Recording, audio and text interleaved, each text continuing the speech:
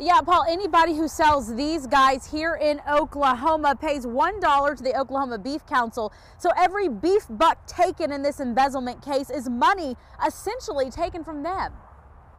$2.6 million taken from the Oklahoma Beef Council from 2009 to 2016.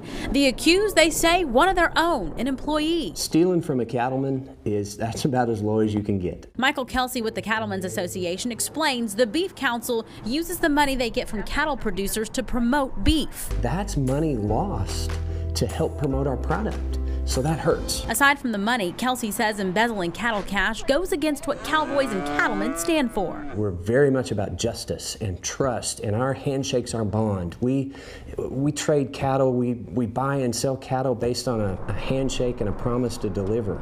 And so we don't need contracts. That's just who we are. So when this type of activity happens, it hurts. The Beef Council couldn't speak on camera, but did tell us they called the feds and fired that employee. The chairman offering this statement: discovering you have a staff member that did not share that vision and abused our trust has been a devastating blow to all of us. And I did reach out to the U.S. Attorney's Office, and they did confirm the investigation. As for the council, they're strengthening their account system. Reporting live, Mecca Rain, KOCO 5 News.